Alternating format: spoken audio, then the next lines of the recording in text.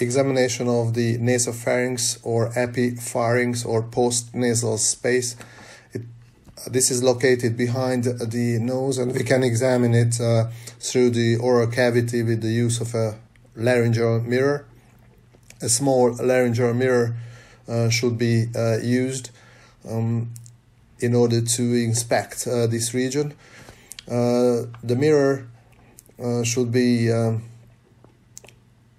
attached to its handle in order to have a good grip during the examination, and it should be defogged either with an electric lighter or with a Bunsen's lighter or heater. The traditional Bunsen's heater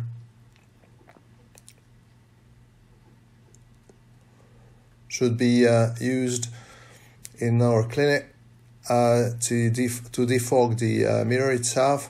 We should control the heat of the mirror on our hand in order to prevent any burn injury for the patient.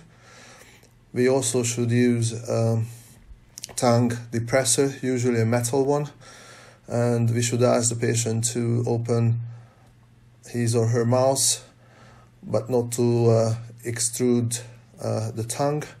And with the tongue depressor, we should depress the tongue slightly, and we should introduce the mirror from the side behind the soft palate in order to look into the nasopharynx or postnasal space.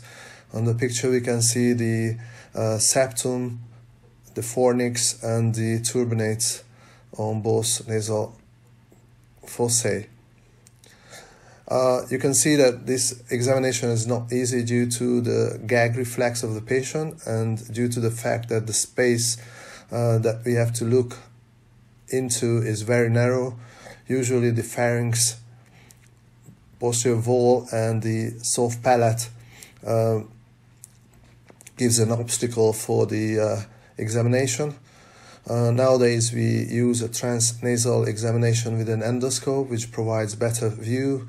Here you can see the eustachian tube and the choana and the back wall of the nasopharynx.